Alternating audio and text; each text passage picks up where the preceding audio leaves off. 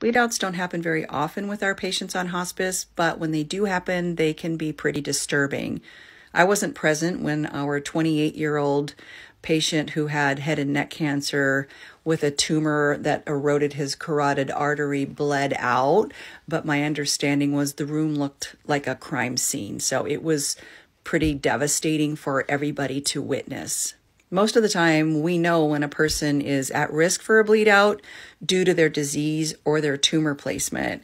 And in those cases, then we always try to prepare the family so that it is not going to be really traumatic for everybody.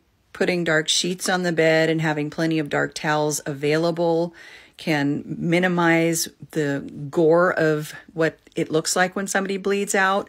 And then also having medications to give to the person so that they aren't experiencing any of the anxiety or shortness of breath that can come with that bleed out. That's going to be something like Versed, subcutaneous injection, or intranasal. But usually when a person dies from a catastrophic bleed out, it happens so quickly, there's not even time to give the medication. They're usually gone in a matter of minutes.